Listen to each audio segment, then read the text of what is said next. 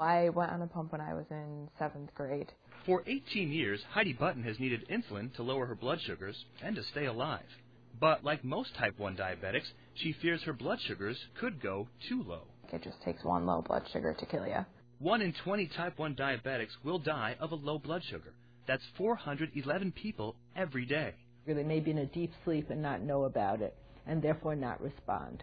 That's where this technology comes in. Up to now, the glucose sensing devices and the pumps haven't been connected in that they don't talk to each other and do something about that blood sugar. Now, if a patient doesn't respond to a low blood sugar alarm, the Veo pump automatically shuts off insulin delivery for up to 2 hours. That should be long enough to allow the blood glucose levels to return to normal. The device has helped Heidi when her alarm didn't wake her up. And I slept right through it, and I had no idea that my blood sugar was low. Dr. Ruth Weinstock says the Veo could save lives. We hope that this would prevent those unnecessary deaths. I'm Andrew McIntosh reporting.